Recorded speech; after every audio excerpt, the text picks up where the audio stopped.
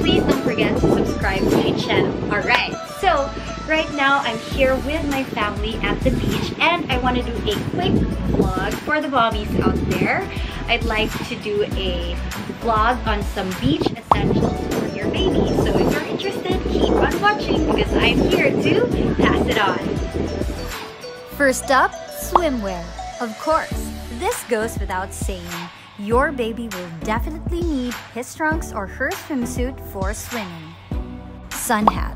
Whether it's sunny or raining, your baby will need protection from either, so it's best to have one. Getting sick is a no-no. Toys. Babies have short attention span. Ready your energy, songs, snacks, and some toys. Mosquito repellent. There really are some resorts that have mosquitoes. Be ready with some repellent to protect your baby. There are also repellent patches available in the market besides lotion. Swim diapers. Yes, there's a different one for swimming. And take note, these are not substitute for your baby's regular diapers. So why use them? Its purpose is to contain solid waste only.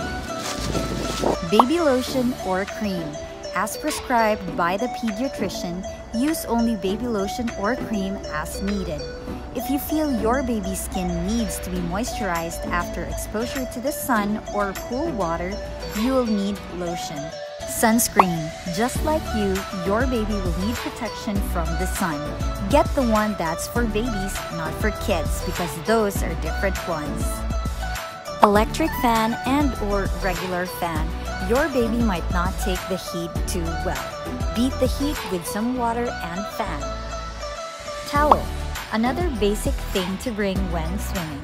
Hooded towels are very convenient. Floater.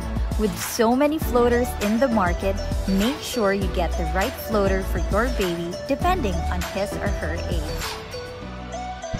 So that's it. If you like this video, please give it a thumbs up. See you on my socials and please don't forget to subscribe to my channel. Alright, see you on the next one. Bye!